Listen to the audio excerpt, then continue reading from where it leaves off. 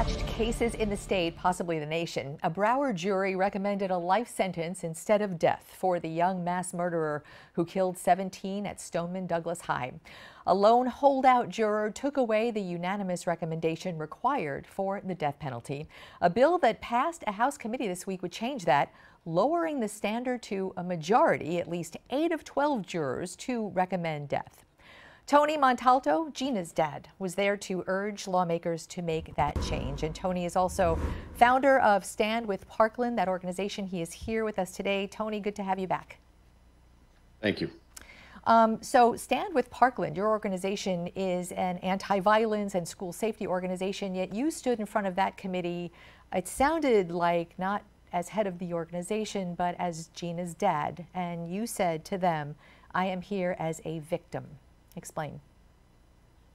Well, let me just be clear that Stand with Parkland is about school safety. My support of this bill is along with some of the other families, but we're doing it as individual families. To your My point, daughter was... I'm sorry, I didn't mean to interrupt, but to your point, I know, and actually one of the things I was going to ask you is that the group of 17 families is so diverse and with such different perspectives and politics, and that actually was one of the things I was hoping you would speak about. Right. So many of us were in support of the death penalty. I'm not sure if everyone was. Many of us suffered through the trial and watched the sad, mistaken justice that was handed out in the sentencing by the jury. I am a victim. My beautiful daughter, my forever 14-year-old Gina, had her life taken from her by a mass murderer. That has, affected our family. And we feel that because of the jury's incorrect decision, that our families did not get justice, that the victims, my beautiful daughter, her 13 classmates and her 3 teachers, did not get the justice that they deserved. Because we saw one individual derail that process by somehow getting on the jury and not realizing that the shooter should have been put to death. Have you heard from other families who do not agree with that? I don't know of anyone, but I also don't want to speak for any other family but my own today. Of course. So the bill that's going through committee right now in Tallahassee, our impression here was that the verdict in the Parkland case very much was the impetus for this bill. Is that something that you've seen? I should hope so. Again, we saw a miscarriage of justice take place here in Broward County. We saw an activist juror somehow get on the jury and stop the whole justice system from working properly for our loved ones. We need to remember that this change, if it occurs through this bill, will not alleviate the burden on the prosecution to prove its case beyond a reasonable doubt. They'll still have to prove that the aggravators exist to make this convicted individual eligible for the death penalty.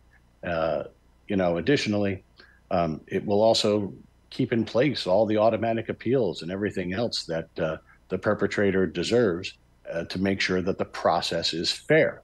However, what we saw here in Parkland was a system that was not fair to the victims.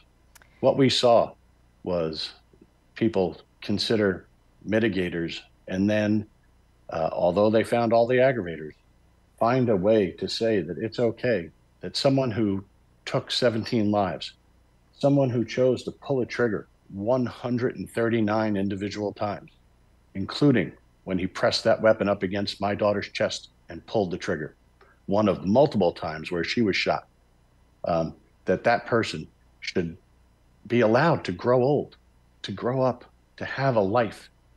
Gina, her classmates, and her teachers were denied that. And we feel that and certainly in our case, the victim or the perpetrator should have been punished to the fullest extent of the law. And we believe that other families deserve that right going forward. We can't change what happened to us, but one of the things we have done through our advocacy is try and make things better for others. Yeah. We've heard more than a few times during the course of that trial that if there is a death penalty in Florida, that it was made for this case. We've heard that. And we've also heard from people who are just philosophically opposed to the death penalty at all in any case. And I wanted to bring up something that happened this week in Broward County. There was a man who was freed from prison after more than 3 decades that he had spent there because the state attorney's office found that he was wrongfully convicted. And the death penalty opponents point to situations like that and say, what happens if something like that would happen when someone has already received an irreversible consequence? What do you think? Well, I can't really comment on that. I can only comment on victims, but I will say that technology has gotten better, and that's probably had something to do with exonerating this individual. We just need a fair system.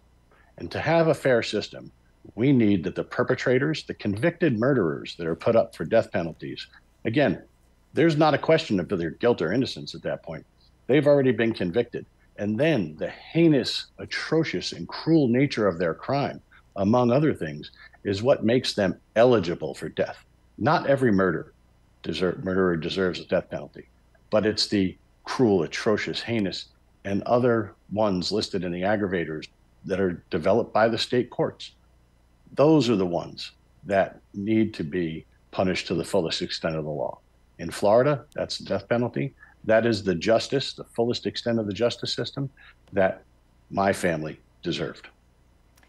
I want to talk about one other bill in the short time we have together left. We call it tort reform, and actually Representative Tom Fabricio, who is carrying that bill, was here with us talking about how this bill would make it a bit more difficult to sue insurance companies.